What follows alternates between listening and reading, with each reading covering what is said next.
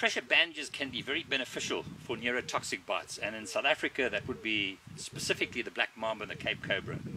And the idea is by putting pressure on the lymphatic system, you can reduce the rate at which venom is absorbed. But the problem is it's extremely difficult to get the right pressure. So here I have a Smart bandage. It has rectangles printed on it, and you stretch the bandage until you get squares, and you apply the entire bandage so you have squares all the way, and in doing so you get the correct pressure, which is around 50 to 70 millimeters of pressure on a blood pressure monitor. Once you've wrapped the entire limb, keep the arm as still as possible. It'd be a good idea to put a splint on, because movement stimulates the lymphatic system and gets the venom moving again.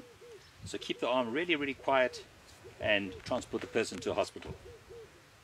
This does not work for cytotoxic bites. Puff adder bites, spitting cobra bites. Do not use a pressure bandage for that.